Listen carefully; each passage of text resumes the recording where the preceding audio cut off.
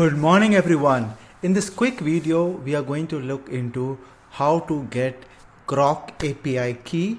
If people who don't know what is a Groq is an inference engine that has lot of open source models that are there. You can start using this for free without any credit card quota that you have like in OpenAI, and this will give you access to unlimited open source models that are available. And quickly we go to groq.com. Once you go to groq.com, you need to sign in. If you don't have an account here, just click dev console. Once you click dev console, you will have something like this. So you need to create a new log in. So I am going to just try to create a new email ID because just to show how to get it, create an account or login. So I just put this email ID and then you will be getting an email at this account for the next steps that are there. So you can just open that account here, and account creation, if you can just take this particular link and click continue.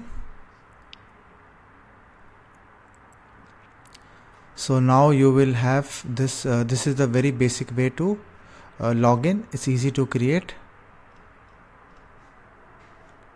and now you have this particular interface that is there. So this is my account. This is your API key. It is the, if you don't have anything, you will have an API key, that is option here, and no keys are there. So first thing that you need to do is create an API key. Put your name here, test, whatever name is you want to put here, test, or you want to put test April 2025, just for you to know when have you created this, and verify you are a human and submit. So once you have this key, you cannot get it back, so make sure that you save it.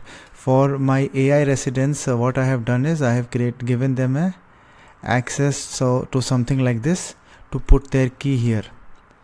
So this is something that you can do, and close it and done. So you will have this key here. You cannot copy it again, so make sure you save it somewhere. And then this is the way to get your API key. Start getting the API keys. What all models that you have with this key.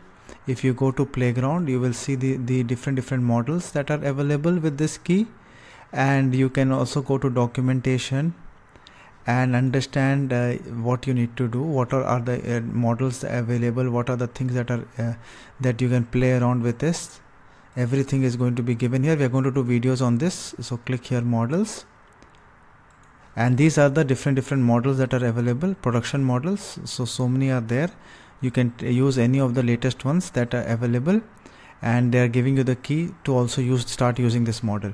And in the free version you can do lot of things. In the free version you can build and test, you can do, but for higher token limit you need to pay per token. So you just upgrade, and you are only charged per token, so you need to put your details that are there, and this is something that if you want to do something extra, you can play around with it. For now, this one is to start with. You can start playing with this. So this is how take your Groq API key, understand how this has been used.